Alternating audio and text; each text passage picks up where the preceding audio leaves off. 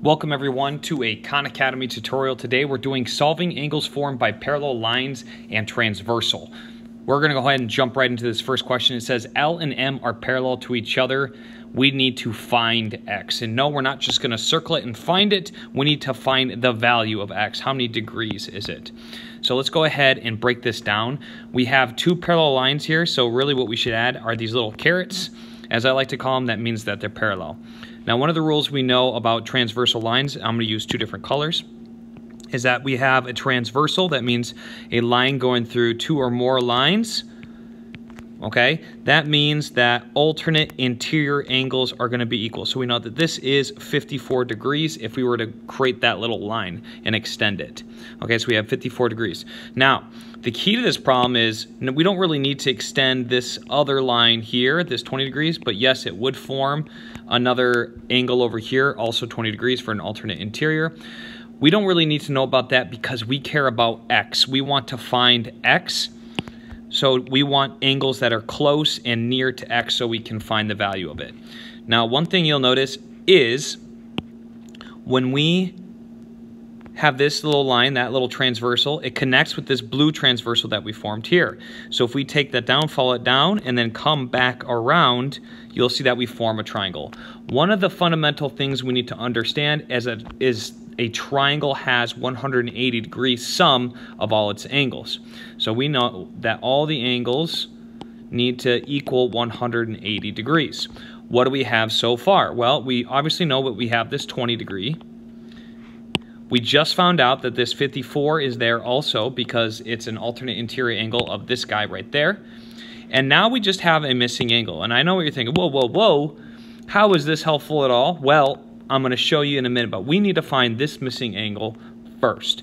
So what do? We add 54 plus 20. That gives us 74 degrees. And we're going to subtract 74 from 180 to tell us what our missing angle measure is. So we do 180 minus 74. And that gives us 106. Okay, so 106. We know what this orange angle is now. We know that it is 106 degrees because all three of these angles add up to 106.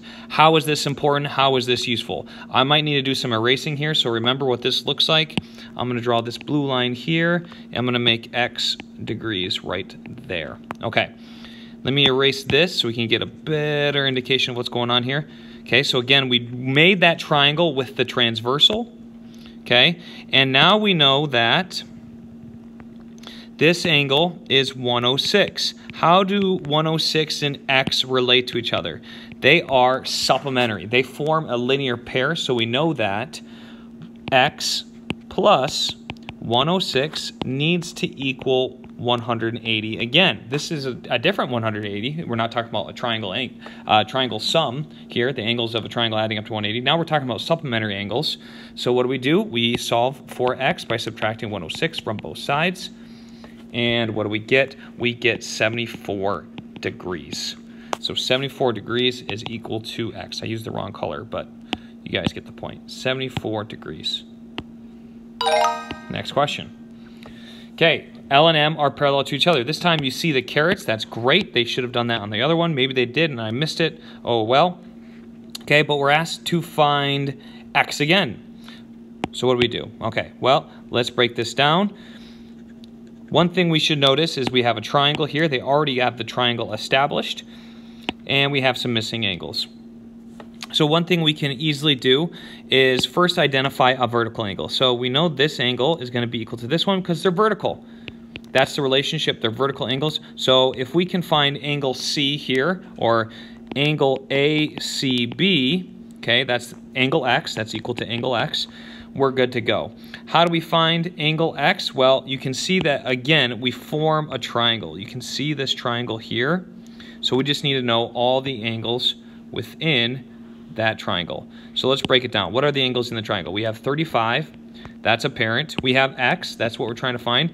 Can we find that bottom angle? And the answer is yes, we can. We have 85 degrees is right here. If we were to extend this line, as it's shown there. So what does that make 85 and this angle that we desire?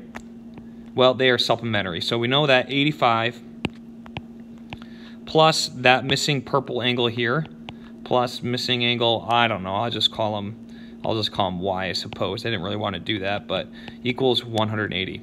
So now I just do 180 minus 85, and I should get y equals 95 degrees. So now I can erase y, and I know that this is 95 degrees.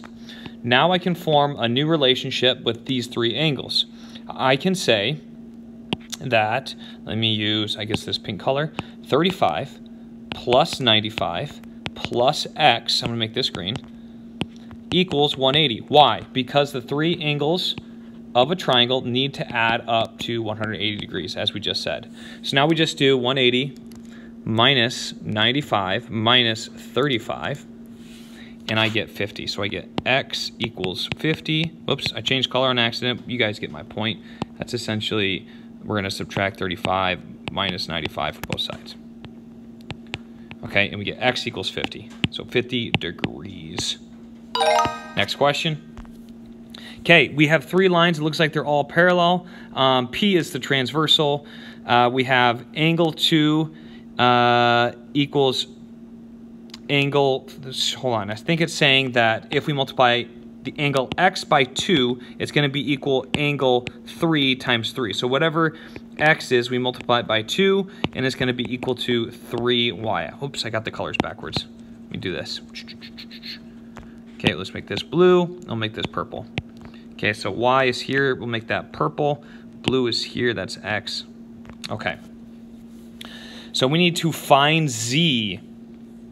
Now, anytime you have transversals and parallel lines, really you only get two angles, okay? And they appear every time. So let me show this in green and pink. So you'll get an angle like this, and that will be equal to this one, and then you get an angle like this, and it'll be equal to that one.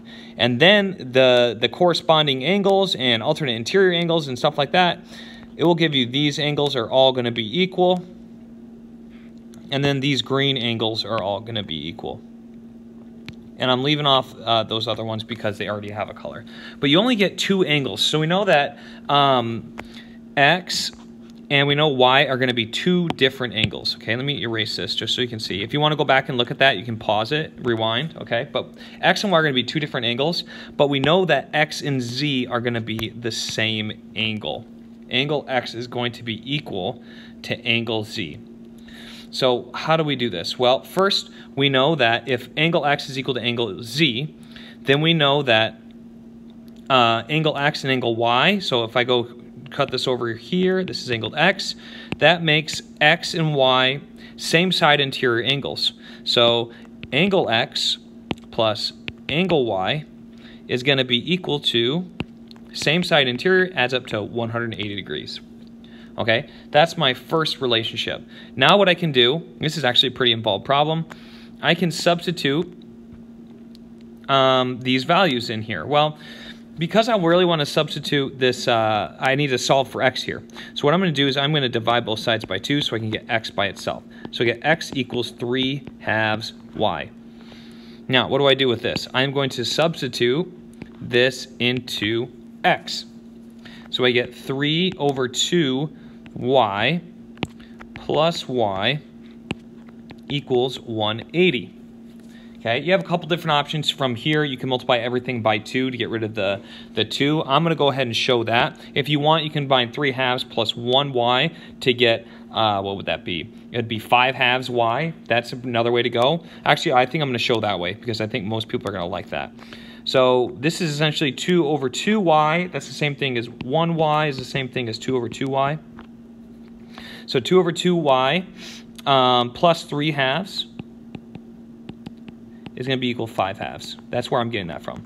So we have 5/2 y equals 180, and then I just multiply by the reciprocal, times 2/5 times 2/5, because that will cancel out, leaving us just with y. So we get 360 divided by 5, because 180 times 2 is 360, and we get 72 degrees. Now, I'm not interested in y, I'm interested in z. Luckily, I know that y plus z equals 180, because I know that y plus x is equal to 180, and x and z are the same. Angle x is equal to angle z.